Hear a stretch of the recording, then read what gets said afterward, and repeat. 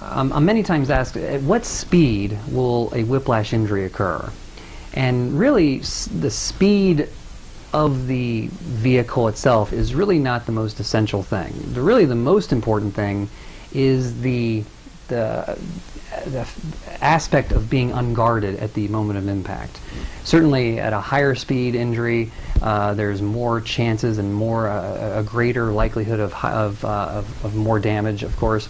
But even at lower speed collisions, 3, 4, 5 miles an hour, 10 miles an hour, if the person is completely unguarded and not prepared for it, those forces can be very negatively affecting to the tissues of the spine if it's a completely unguarded injury. So that's the answer to that question is not terribly dependent on the speed.